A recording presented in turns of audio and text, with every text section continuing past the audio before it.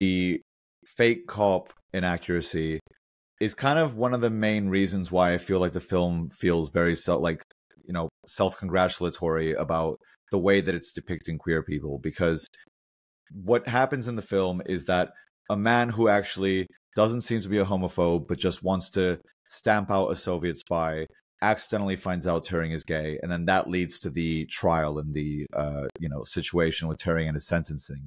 What actually happens is that Turing reports that someone who was affiliated with a sexual partner of his had burgled his house.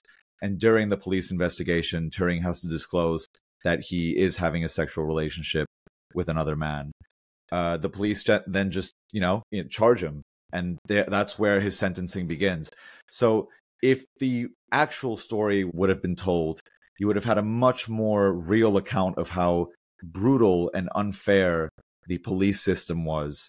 Whereas in this version of the story, it seems as if, the law just happens against everybody's will, and actually the police were like good guys that didn't want to charge Turing. It's such a fake, fantastical idea that Britain was so much more progressive, and it's just its laws, unfortunately, that no one knows where they came from, but the people that lived under them were actually so peaceful and tolerant.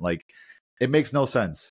I think that happens in a lot of movies where there are marginalized communities being portrayed, because it's just ignoring things and putting it back onto an individual level so that you can say, oh, I'm a good person, I'm not going to do that, so this seems pretty unlikely.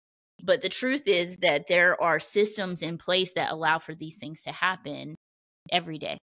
And it's so frustrating because, people want to know the truth. They want to know what really happened. They want to know who these people really are. And that when we continue to sensationalize things through Hollywood, that it just kind of adds to that misinformation. I think that because, you and I were talking about class consciousness, and that it's very important to both of us.